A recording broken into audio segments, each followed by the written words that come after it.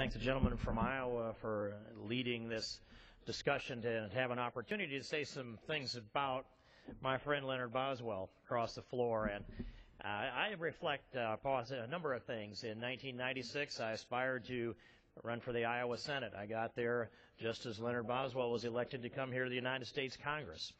And I got to know a little bit about the area that he came from and traveled down in that a good number of times. And little did I know that a few years later I would arrive here in this United States Congress, some 6 years later, representing not Congressman Boswell, not Lieutenant Colonel Boswell, but his cows.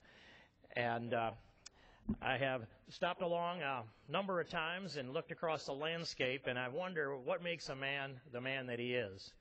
And coming from Iowa, especially rural Iowa, and growing up in the hills like I did, and walking through those hills and working in that soil and having my hands on a lot of things that are the origins of new wealth, you understand what makes a man who he is when you see the landscape that he came from. And that landscape down there in Decatur County, it's a little hilly. It raises a lot of grass. We, where I come from, don't always think it's the best corn ground, but they're doing better down there with the new hybrids. And so now I'm seeing that the character of the man that served in this Congress these years, these 16 years, and served in the United States Army for, I believe, 20 years, the character of the man that took the controls of helicopters time after time as an assault helicopter pilot in Vietnam, was formed and shaped in the hills that today I have the privilege to represent and that feed those cows that wander out there in that pasture land that won't probably as often go down into that neighborhood to check on, but I'm glad to know that Congressman Leonard Boswell will have some time to check on those cows because I know he loves them and takes care of them. I also had the privilege of making the trip to go to Vietnam as Congressman Boswell was going back to Vietnam for the first time since the end of his second deployment there. And he asked me if I would sit in front behind the glass with him as we went all around Vietnam, through Saigon, out through the streets of Saigon, out into the countryside, out on a boat on the Mekong River. And as we looked at how the country had changed and the population of Saigon had gone from 1 million to 7 million during that interim period of time, since Leonard so nobly, bravely, and patriotically flew over that landscape.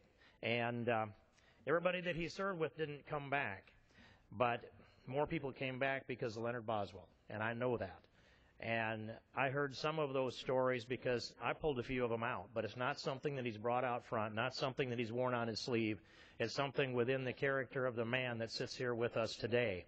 And it's part of the character of the man that served Iowans and Americans in the United States Congress these 16 years. And for this time I've had the privilege to serve with him, a decade for me. I'm grateful for those times. We've always been able to work together and served on the Ag Committee together all of that time. And there's been a certain communication that has gone on that was often unspoken, even in committee, when we look over across to each other, and somehow Leonard Boswell would know what I was thinking, and I think I knew what he was thinking, and that worked pretty good for Iowans, and it worked pretty good for Americans, and it worked pretty good for agriculture. So I congratulate you, Leonard Boswell, on your service to our country all of these years. It's been a stellar career, and it's not over. There's a future also of service that I know will continue every day. And I'll keep you in my prayers and in our memories here as I thank you for serving the United States of America and serving here in the United States Congress and serving Iowans the way that you have. And I yield back.